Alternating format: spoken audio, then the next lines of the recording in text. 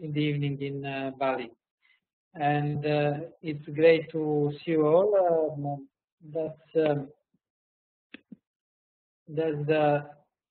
Before we start with the topic of our webinar, let me just brief you about Internet Governance Forum that I attended in Bali.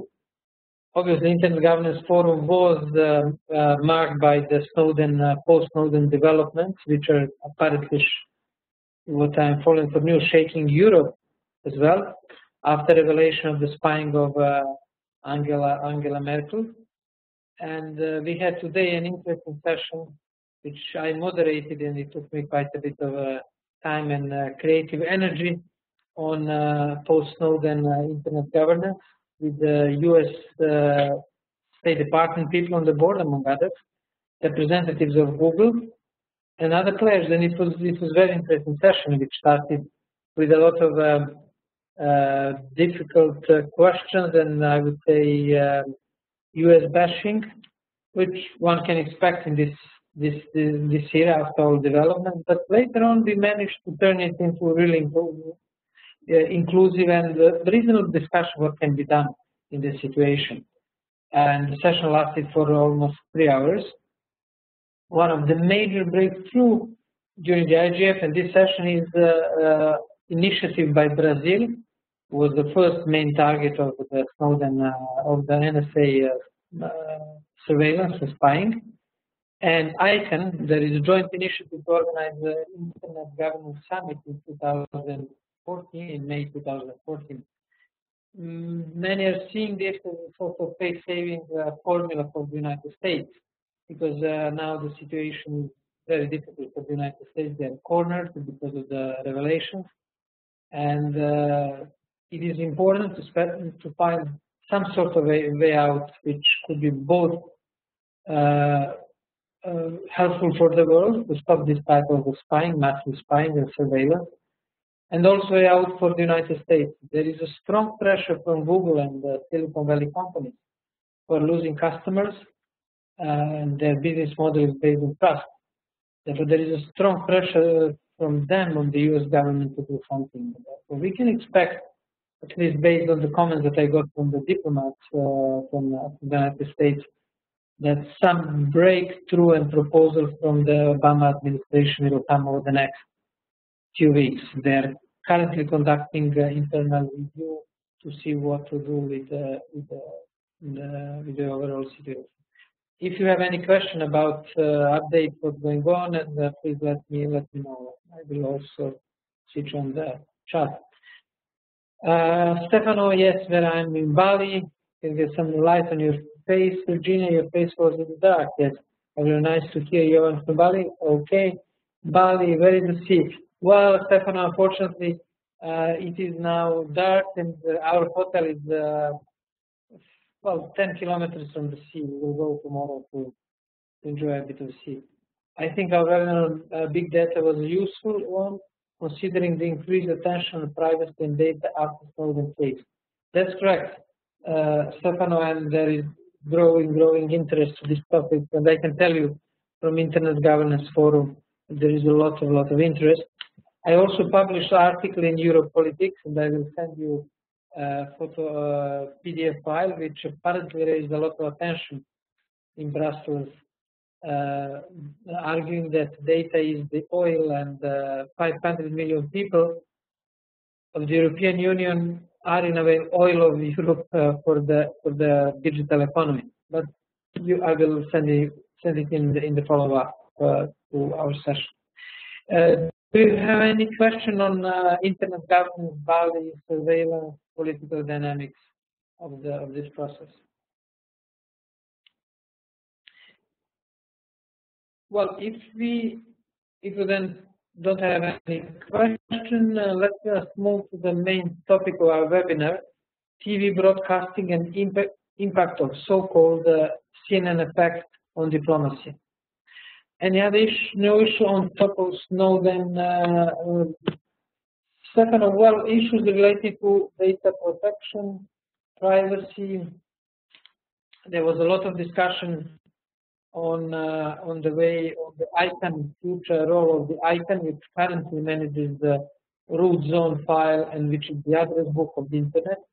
Strong pressure for internationalization of the ICANN, which is currently controlled by the US government. There was quite strong presence from Iran, and well accepted presence from Iran, and Diplo will probably run capacity building program for Persian speaking countries in internet governance. It is more or less agreed, and that's one of the interesting developments. Therefore, Iran is trying very hard to get out of the current isolation. What are going, Stefano, what are going to be the hot topics for Bali follow-up? It's mainly this proposal by Brazil and ICANN to organize a summit on internet governance in Rio in May 2014, which should agree some sort of deal for the future internet governance and provide the United States with way out and face saving out of the Snowden revelation. That's definitely going to be some sort of intergovernmental, mix of intergovernmental and multi-stakeholder approach for internet governance. This is more or less agreed. Now, back to telebroadcasting and the impact of CNN effect on diplomacy. Television set was invented in 1926, and 6 years later, it was the first commercial service started with the BBC. And since then, TV was for a long, long time the main entertainment and the medium, as we can see from this drawing, used by families worldwide. Television is still a powerful tool, and as we learned last time from our discussion on technology, one technology doesn't replace the other technology. Television is now more and more broadcasted via internet, and there is a push from YouTube, from other services to perform some sort of function of the television. Therefore, television sector is under a lot of pressure. As you saw from the protest in Athens, where the government just closed the television, and it was in a way accepted by the general public. It is not anymore crucial medium as it used to be 20 years ago. You probably can recall those famous manuals how to do the coup d'etat, mainly in Africa, and there were basically two or three activities. One is to control post office because of telegraph and communication with outside, and the other activity was to control the TV station, TV or radio station. Now, television is not today is not in the competition with the internet. It's not as powerful as it was for a long time. Now, when it comes to impact of CNN effect on diplomacy, it is very typically located to the time of the first Iraq War, 1991, when CNN, for the first time, played a vital role in shaping of the public opinion. And it was the first war which was broadcasted over TV. CNN made a huge impact on the shaping the public opinion, and it helped Western efforts in opinion support for the attack on Iraq at the time. It was then followed by establishing other TV stations, and more recently CNN effect on diplomacy was mainly related to the Middle East, opening of the TV station Al Jazeera, Arabic TV, and other players who try to capture the audience of the TV audience of the Arab streets and Arab countries. Now, one can ask how powerful is TV and TV broadcasting in today's diplomacy. I wouldn't underestimate its power in spite of the growing usage of the internet. TV is still important in shaping public opinion, and the general public still relies a lot on the TV station. Diplomats felt a challenge back in '91 from the TV because their monopoly in a way in the reporting the event was challenged, and for the first time, ministries of foreign affairs shared the information before their diplomats. And I'm still remembering, I was a junior Yugoslav diplomat, that there was for the first time TV set brought in the offices of the Ministry of Foreign Affairs, exactly following what was going on in Iraq during the campaign for Iraq. Therefore, it was the first challenge to this reporting or presentation function of diplomatic services and diplomats. That continued later on with mainly emergence of the internet and later on tools like Wikipedia and nowadays Twitter. The evolution started this accelerated challenge to the role of diplomats as the first conveyor of information from the sending state to the receiving state started being challenged with the TV, and this process has been going on since today.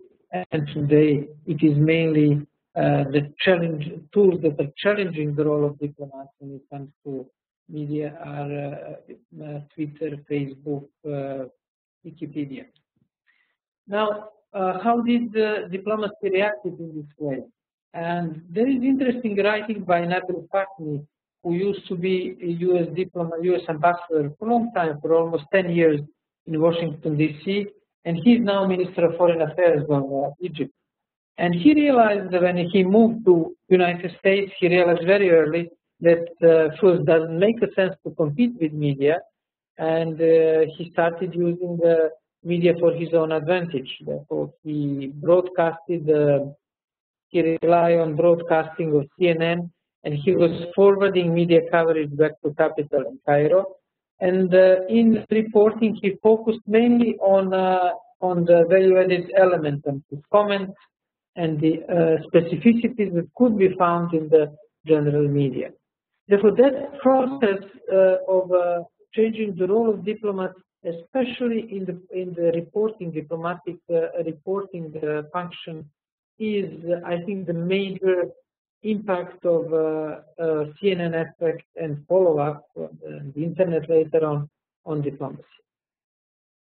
Now, diplomats also started grasping the use of TV for public diplomacy, and this is another channel. The first one is information gathering, the second channel is public diplomacy, and here we faced many courses on media and diplomacy where diplomats were trained how to use CNN and other TV stations to convey their message. And they realized the power of this tool, and they started acquiring new skills, which was very important, how to deliver interviews and how to use these tools. Power of CNN and later on Al Jazeera is usually associated with the concept of soft power. There are few countries which have a such powerful services. It's mainly United States with CNN.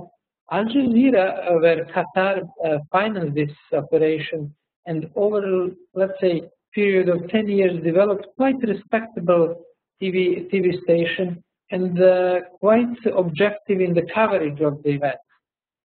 We have also BBC as UK, as a British traditional, still objective, still powerful TV station. Europe created Euronews with mixed success, and we have then recently Russia creating their Russian international TV. China has also similar attempts, but nothing can be compared with the power of CNN and recently Al Jazeera. This is more or less the canvas, painting of the canvas of the impact of the TV on diplomacy in its two main functions: information gathering and reporting, and public diplomacy. This is my short introduction, and I'm passing the floor to you for questions.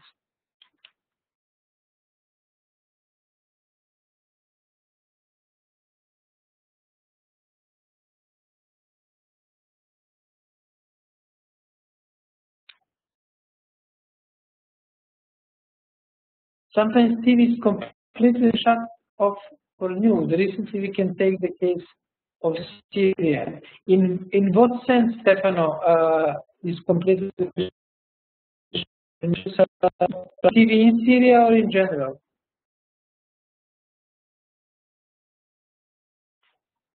Good point. While we're waiting for Stefano's comment, additional comment. Yes, that's correct. Let me just comment on Stefano's. He said we cannot rely on TV in that case in Syria. That's true. I think the Syrian government prevented and banned the access to TV crews to Syria, and internet reporting or sort of journalism, crowdsourcing journalism or citizen journalism became much more important in the case of Syria. Governments, especially dictatorship, but also other governments who are concerned about their public image and who are worried that media can tarnish their image, are usually trying to prevent access of the TV crews and anyone who can report on their country. Ginger is making comment, but is TV now outdated since it's one-way communication? Well, that's correct. TV is one-way communication. There are attempts, almost any TV program has been making attempt to have something like "Have your say." We want to hear your comments. They're trying to create some sort of interactivity, but it is definitely limited comparing to the internet and what we can have in interactive terms of the internet. Therefore, that one-way aspect of the TV is going to be definitely limitation for the future of the internet. Then we have from Diplo to ask question, please type okay, that's instruction how to ask the question. Virginia, agree with Stefan, we can no longer rely on TV. It is too easy, manipulated, cut off, used as one-way broadcast. Completely agree. It's much easier to manipulate TV than, I don't know, YouTube broadcasting or blog posting or Twitter. From Francesco Vitali, what about the new web TVs and the new services on YouTube? Do you see any evolution of the CNN effect? Very good question, Francesco. It is definitely a new trend and new sort of way of creating TV stations via YouTube or via other internet services. I would make the analogy with the radio station, radio online, and we will have more or less the same phenomenon or more programs basically broadcasted to TV, but I don't see real challenge for the traditional TV for time being.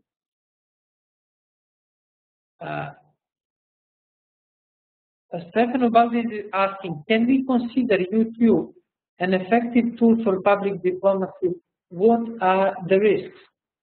Well, YouTube carries certain risks when it comes to the authenticity of information, and we saw from some coverage in Syria that it was basically not authentic, especially coverage of some massacres and deaths that they were basically staged. Therefore, there is always risk that it can be manipulated.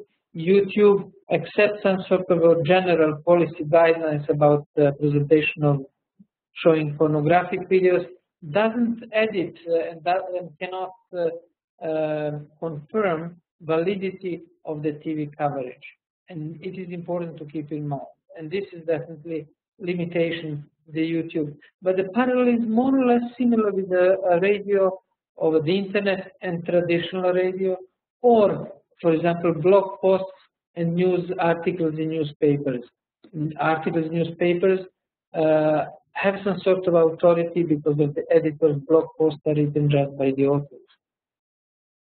Virginia Park, perhaps we now need to watch TV on the screen and the Twitter reaction on another.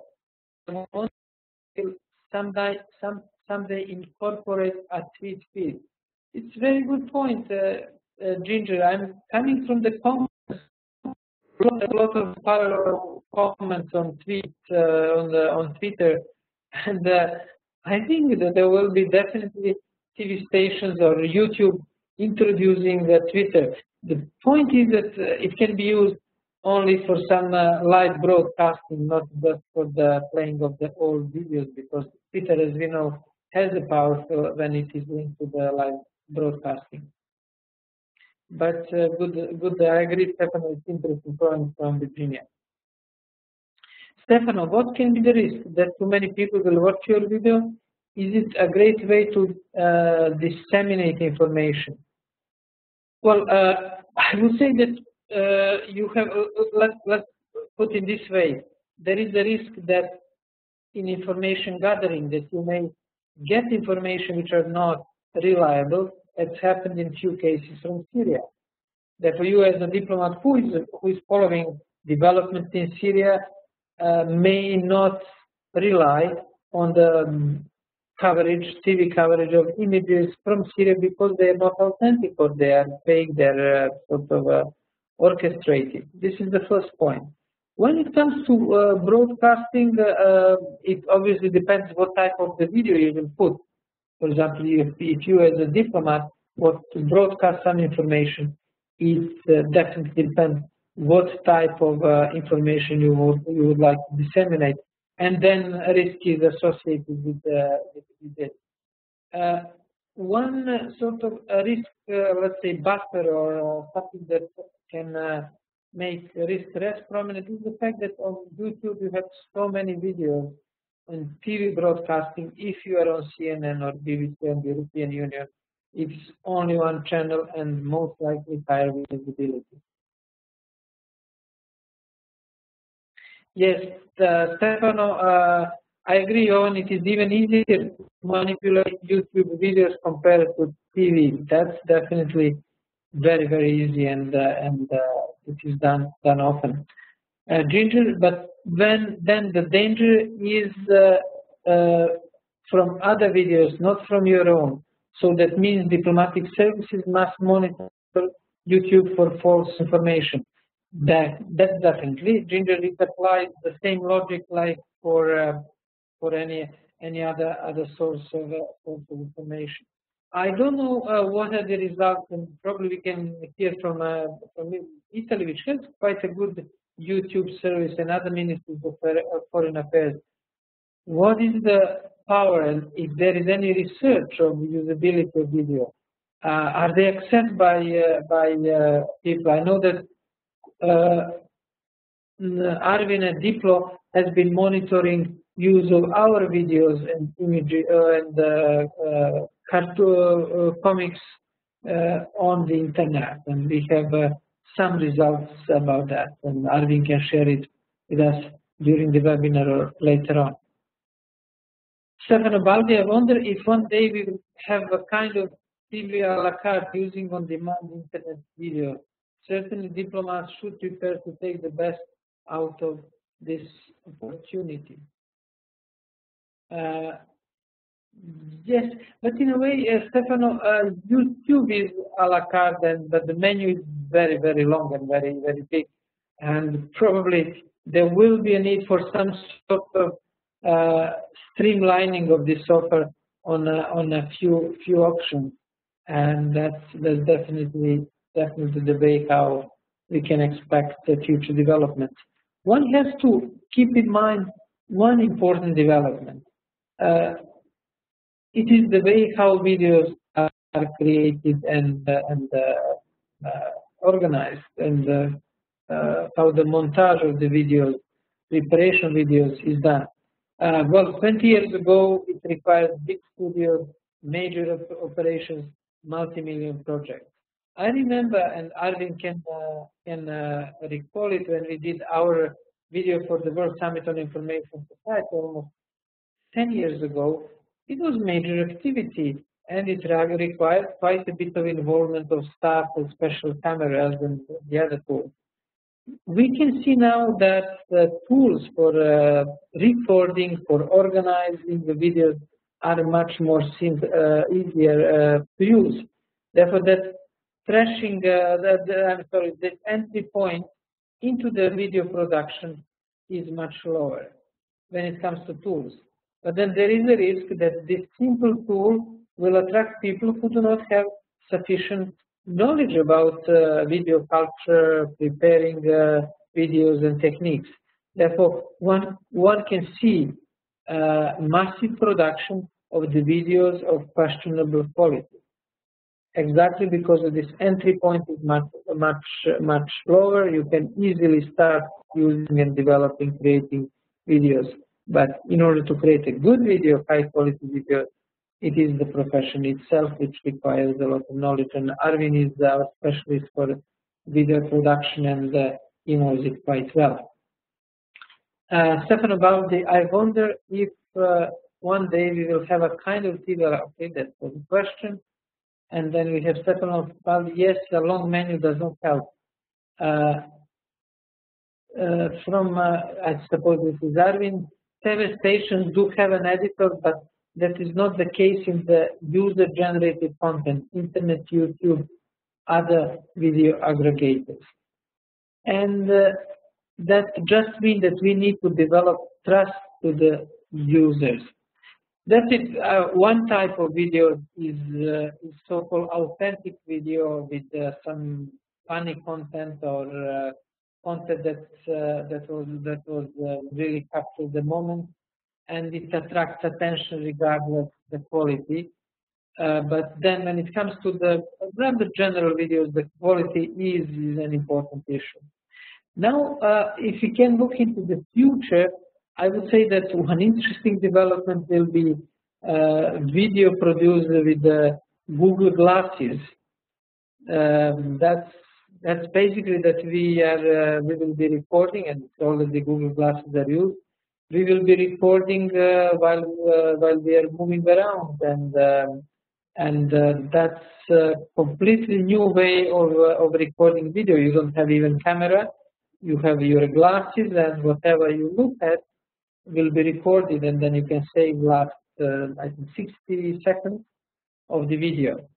And there was just an anecdote that there were two gentlemen in public toilet, and one recognized the other guy was wearing Google video, and he stared into him, and the small incident was created till the guy with the Google glasses convinced him that the video wasn't on. Therefore, that will be the next big case in the production of video material, where you have basically video and recorded by Google Glasses and uploaded to some internet source. It's a bit scary. It will bring the question of protection of privacy, and that's one development in which I can just guess what will be the ultimate results and how it will progress further, but it will be quite a bumpy road ahead for the privacy protection and discretion in the social contact, social relations. Yes, trust and knowledge is still the key point. Well, trust was one of the keywords during the Internet Governance Forum, or lack of trust, especially after Snowden's revelation. That's clear that it's becoming one of the major issues.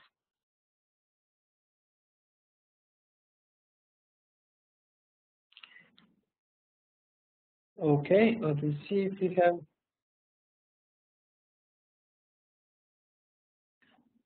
Okay, if you don't have any other comments or questions, I will just wrap up this webinar. And the webinar was a mix of historical reflections about the CNN effect, impact on diplomacy on two functions, information gathering and public diplomacy.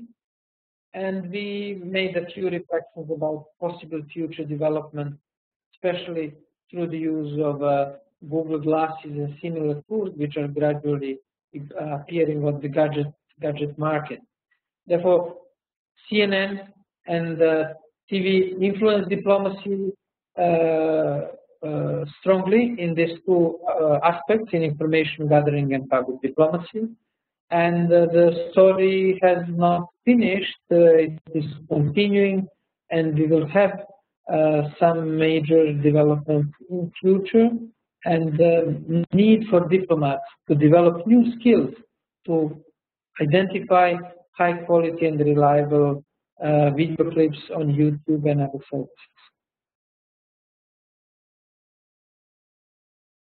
Well, we are seeing Google in many spaces and places, and Google is moving into Google TV definitely, and they're hiring also journalists. This is what I heard during this IGF Bali, because the owner of Amazon bought Washington Post, the owner of the eBay is establishing new media house, and apparently, you know how it is with among these rich guys, the Google guy wants to also do something in the field of media, and that could be possible. Google TV, they have all tools, facilities to use for that, and it will be a major development.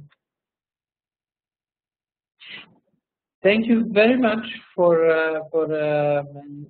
your time and interesting questions on this specific historical topic, and I would like to I wish I could send you show the pictures of the sea, but it's night here, it's dark, and next time when I'm in Bali, we'll organize the webinar in the morning.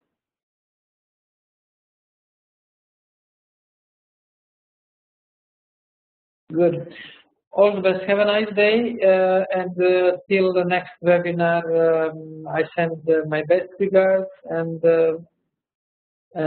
well, see you soon. All the best. Bye bye.